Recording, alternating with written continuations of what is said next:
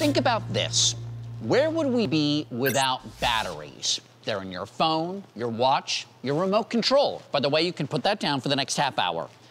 Well, what if the electric power that you needed was right in the actual palm of your hand? Here's Adam Yamaguchi. You're looking at a very special moment. The little girl's name is Ann Makosinski.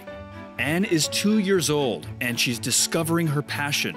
Those aren't toys she's playing with. They're electronic parts.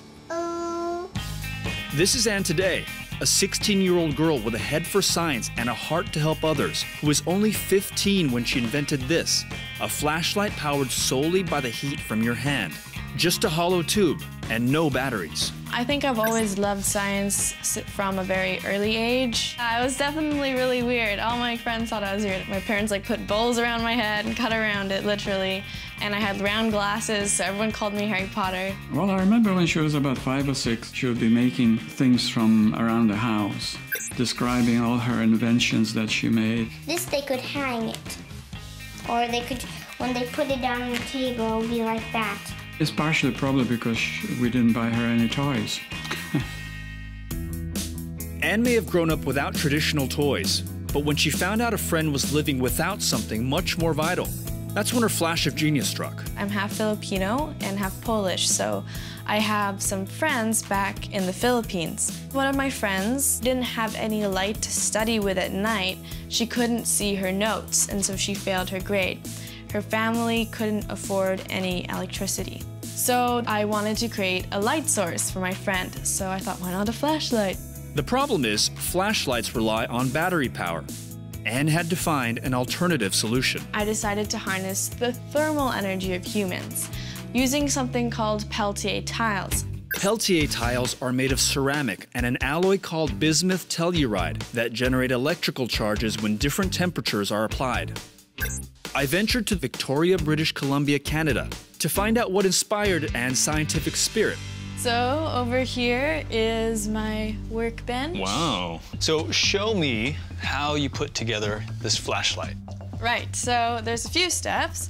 And the first one would be taking a hollow aluminum tube, and we had to mill off the top part because you take a flat piece of aluminum, lay it on top of here, and here the Peltier tiles could lie on top.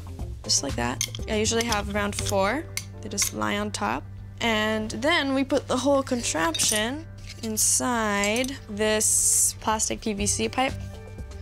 Okay, so you can see when you put your hand on here, you're heating one side. So your hand, which has heat, comes in contact with these tiles. Yes, and cooling the other side with the hollow design. The secret part that I cannot tell you about is the circuit that only has 4 parts, so it's very simple, that I use to boost the voltage that I get from the Peltier tiles and provide light.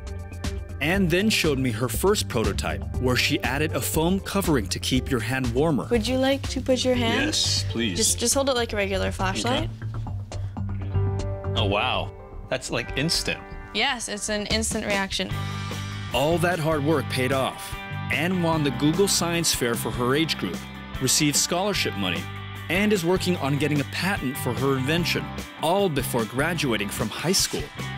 But it all started here, this 2-year-old playing with electrical spare parts that would lead to an innovation to help others. It's amazing to think that this might, in fact, provide light or a way to produce electricity for other people in the near future. And despite her breakthrough innovation, Ann still claims to be just a regular kid. Would you consider yourself a good student? Are you like a C student? I'm a mediocre student, I'll put it that way. What did you get a C in? Not saying on camera.